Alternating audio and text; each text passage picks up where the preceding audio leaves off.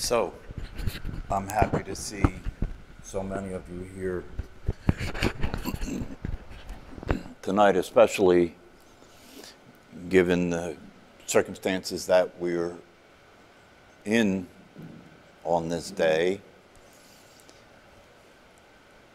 And when you look at these circumstances from the perspective of what we do here, from the perspective of this practice of meditation that we've been involved with, and these teachings that we have been involved with, it really presents us with an opportunity to notice something that is not as easy to notice under ordinary circumstances. And what I mean is that, as I have often said here when talking about why we should meditate and why these teachings have value and why it's important that we give attention to these teachings and practices, is because of the fact that the world that we live in is unstable. The personality is unstable. The weather's unstable. Politics are unstable. Our physical well-being is unstable. All that comes and goes. Everything that's changing, the mind is unstable. The emotions are unstable. Nothing stays the same. And the reality of it is that the life that we are experiencing with its instability is presenting us constantly with threat. The unpredictability of what's going to happen next, the concern about our welfare and our security. And even under ordinary circumstances, when there is nothing in our face like there is now, these things are all true, but it's easier to sleep through it then. You know, it's easier to stay in the everyday patterns that we go through and look forward to Christmas and look forward to the new car and look forward to whatever there is that we're looking forward to next, and kind of living in this bubble that reality tends to occur for people. And so we just go through the motions every day, again and again, continuing to seek small forms of gratification, continuing to feel that we have gotten through another day without anything serious happening. But the reality of it is that those who are serious practitioners of meditation and of these practices are serious practitioners because they recognize that this reality is a fraud. It's fraudulent. It's talked about in many spiritual circles as being an illusion. It's talked about in terms of that we're dreaming. And a lot of the times, it's not a good dream. So it's the recognition of the truth of that. It's the recognition of not just what's happening now, but what's happening now is actually happening all the time. We just don't pay attention to it. We go on and ignoring it. We ignore reality. We ignore the truth. And that's one of the reasons as time passes and we get older, it starts to get harder and harder to ignore the truth. There's no way to avoid it because part of the truth is your own mortality, that you'll die. And as they say in the Buddhist teachings, you know, that these inevitable forms of suffering will happen. You know, you will age, you will get sick, you will die, and what will happen day to day, moment to moment is not a given, it's unpredictable. As I often say, you don't know how old you are unless you know when you're going to die. If you're going to die this year, you're old. So the point of doing these practices and the point of paying attention to these teachings is because what they offer us is a way to Be free. That's what, when we talk about in these teachings and practices freedom, we're talking about freedom from suffering. And the suffering that the freedom offers us from is the suffering of being stuck with a limited identity, being stuck with an erroneous version of reality, being stuck in the mind, being stuck in the body, being stuck in time. And these teachings actually say that this illusion can be resolved. It is possible to actually see and recognize that time isn't real, that in reality your life will ever only happen in the present moment. This is what's called the truth. And the truth never changes. And the truth that never changes is the reality of who you and I are, that is not physical, that didn't begin when the body was born and won't end when the body dies. These teachings can be found in the mystical forms of Christianity. They can be found in the Kabbalah from the Jewish standpoint. They can be found in most of the Eastern traditions. And so this is a real possibility and a real opportunity to begin to learn about a way to be free from this suffering that is inevitable unless you wake up from the dream. And it is not an easy process because of the conditioning. Even if you see, and as I've said here before, the first step to freedom, the first step to be free from the suffering that is inevitable for a human being, is to recognize the truth of who you are. And while on the one hand, that's the easiest possible thing you could do because you already are who you are. The awareness that you are is already the case. And so how hard could it be to be what you already are? That's like me telling you to be seated right now. How hard can it be to be what you already are? And yet, as obvious as that may seem, it's very difficult to be who you already are because since you learned language and since you participated in the society that we live in, you've been conditioning to believe that you are your body, to believe that you are a personality, to believe all the other things that go along with conditioning, you know, to believe in time, to believe that happiness is a function of what you have, right? Like money or power or security. To believe many things that are actually not true.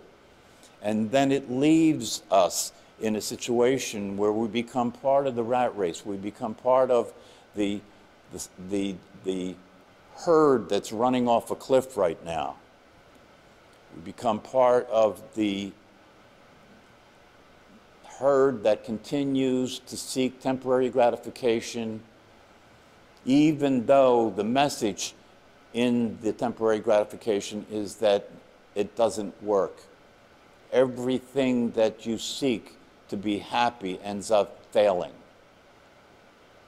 And so there comes a time, if you're fortunate, that you see things as they are and you realize that if there is a possibility to experience happiness, if there is a possibility to not suffer, if there's a possibility to realize that this life is an opportunity for fulfillment. He maketh me to lie down in green pastures, right? He maketh me to sit by still waters. What that's saying is that this life is intended for you to experience well-being and fulfillment. And yea, though I walk through the valley of the shadow of death, I fear no evil. This is talking about the possibility, because thy rod and thy staff, they comfort me. What's that mean?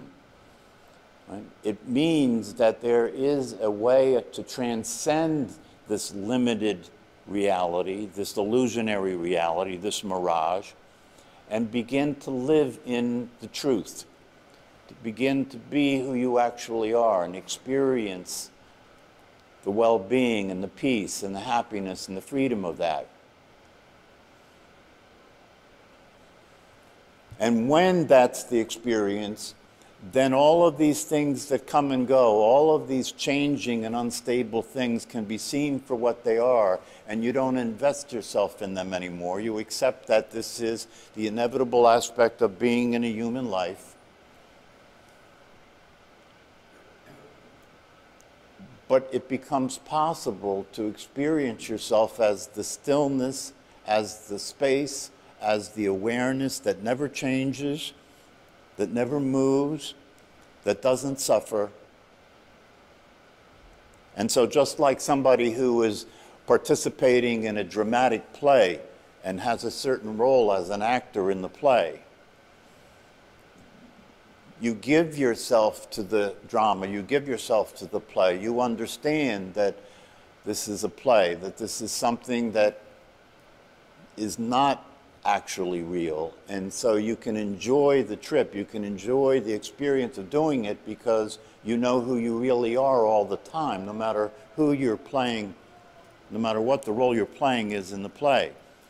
And from the view of being who you are, it becomes possible to see that the seriousness of all this is not what it seems.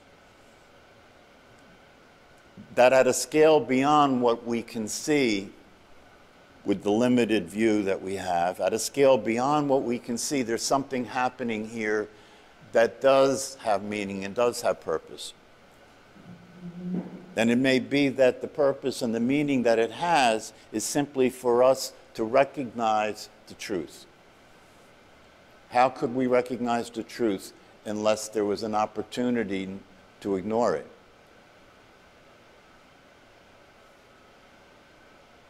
So I'm suggesting to you, and I'm preaching to the choir again, because you guys have been coming to this class on a regular basis, but I want to keep emphasizing that even when situations arise like this, whether it's a political situation that's scary, whether it's the condition that you find your body in that's scary, which will happen, right? When these things occur, can you go to the truth? Can you shift your attention away from the agitated mind, shift your attention away from your fear, shift your attention to the stillness that's always available, that is the truth of who you are, and allow yourself to notice that the peace that's there is never threatened. It goes back to that quote that I mention here from time to time from the Course in Miracles, that is supposed to be the summary of the entire Course, which says that what is real cannot be threatened. And what is unreal doesn't exist. And therein lies the peace of God. So that's what's available.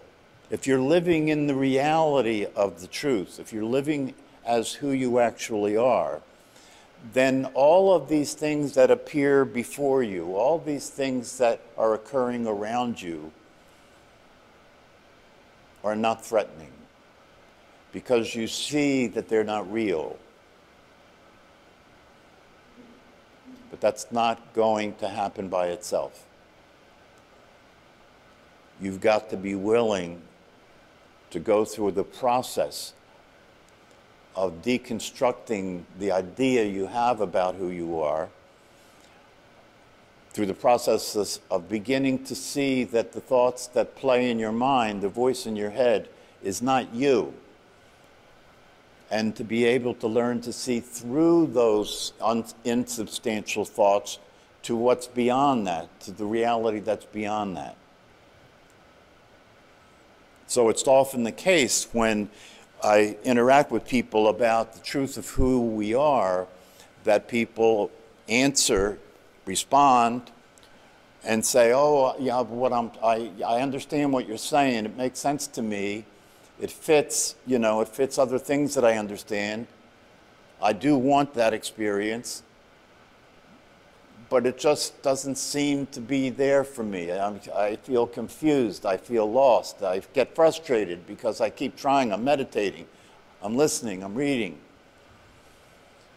And the thing that I say when that is the response that I get is everything you're saying when you say that, you're saying because those are the thoughts that are occurring in your mind and you're not seeing beyond those thoughts.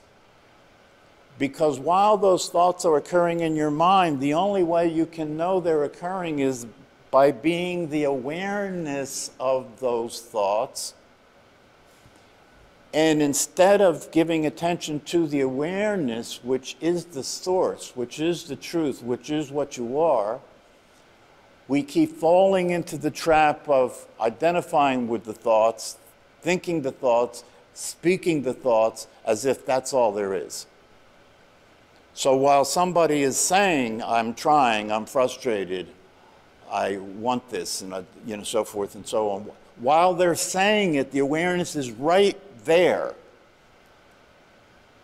All you have to do is stop referring to the thinking as the way to know what's going on and look at the awareness that's aware of the thinking. I've seen teachers interact directly with students about this, and I've seen teachers when a student was talking about how they were trying and they're not getting this, and I've seen teachers actually scream at the student, just stop. And the student did just stop and look and see what's here. What is here? And then they broke out laughing and realized, what? This? You mean this? This? Is that what you're referring to? That which is always here? It's always been here? That's it? And that's really it. It is that simple. So if you know that, right, then can you recognize what I'm pointing to when I say there's an awareness there that's not those thoughts? And you see, if you give attention to that awareness, what you will begin to discover if you give it attention consistently, and this is what the practice of meditation is all about, if you give it consistent attention, you'll begin to realize it's been behind what's been going on all along. It is the source of information, infinite information. It is the source of wisdom. The mind is a very inferior, limited version of consciousness, of awareness. And I want to be clear with you that I'm not saying that there's two, that there's the you that you think you are, and there's the mind, and then there's awareness. No. Awareness is all there is. The personality and the mind is a very limited version of awareness that has come into time and space and come into the world in order to experience the human life. That's had to be that way. You had to forget the truth of what you were in order to be here in the world as a human being and operate in this reality. You had to be that way. You had to be able to experience living through the senses and experiencing yourself as a human body and so forth. Everybody passes through that process. The problem with humanity, the problem with the human kingdom is we don't realize that's not the end of the process. First you come into the human life and you mature as a human being and you come to an understanding about how to be a decent human being, how to function in the world of time and space, right? But then the next thing, and unless you get to the next phase, you just suffer. And the purpose of the suffering is to motivate you to move on to the next phase. And if you move on to the next phase, then you realize the truth of yourself. And when you realize the truth of yourself, you don't lose anything. This is one of the things that people fear. Well, if I become what I really am as awareness itself, and that's not physical, and that's eternal, and that doesn't exist in time and space, what will happen to me, right? Well, who's speaking that fear, right? That fear is coming from the limited idea you have of yourself that is nothing other than the awareness itself that had manifested in a limited form. So there's nothing to be afraid of. You can let go. And if you do let go and pay attention, you'll notice the wisdom that begins to express itself through you. You'll begin to notice the miraculous things that can occur in your life by letting go and trusting. You know, they say this in Christian terms, thy will rather than my will, you know. Let go. Give your limited pea shooter brain up and allow the unlimited wisdom and unlimited information to flow through you and to allow you to see things in the light of awareness, especially right now. See things in the light of awareness and understand that this is all for the purpose. All of these things that are happening are for the purpose of stimulating us to move on to the third phase of life, to wake up to who we are, so that we can experience the fulfillment of the possibility of a human life. See, the fulfillment of the possibility of human life is to realize that to exist is where your happiness comes from. Existence itself is an experience of happiness. But you see, in the conditioned state that most of us are living our life in, the fact that you exist, right? The fact that most people exist doesn't matter. It doesn't mean anything. You know, that's not that big of a deal. Most people actually complain about it, don't they? See, that shows you how backwards it is. Most people complain about the most precious, miraculous aspect of their life, which is that they exist. See, so if you get back to that and you wake up in the morning and you have an appreciation and you experience gratitude for the gift that you have of existing itself, then happiness is immediately available to you. Then you win the game first and then play. You don't go to the party to have fun, you bring the fun. Everything becomes different. Everything looks different.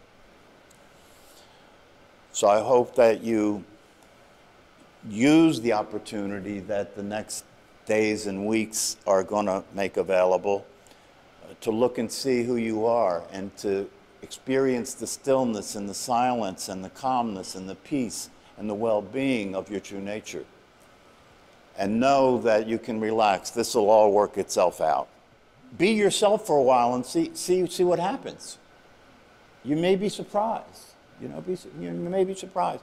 Because the reality of it is when you are the experience of who you really are, when you are experiencing the truth of yourself, there is no others. There is only that. Remember, you remember us talking about the fact that when you see the truth, that awareness is what you are, that is the same awareness that everyone else is too, right? Therefore, there are no others. There's just you. So, I hope to see you guys again on Thursday at 6 o'clock so that we can continue to be a community here and keep supporting one another to stay awake. Have a good evening.